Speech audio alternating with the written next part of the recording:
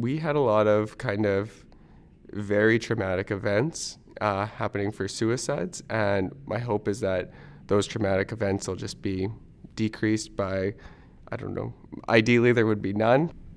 Well, my hope is a suicide-free Edmonton.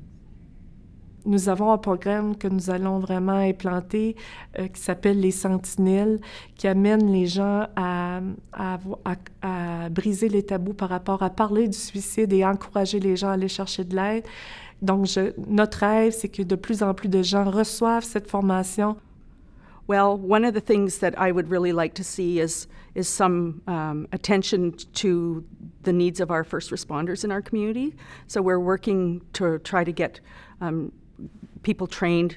I just hope really everyone sees a place for themselves in this work, right? As we engage the community both locally and above and nationally, that everyone will find a place for this work and truly recognize the impact that they as one person, as a community can have as we focus on hope and move forward.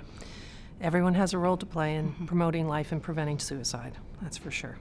I hope that stigma is reduced in the communities, and that way we can have honest and open conversations about mental health and suicide.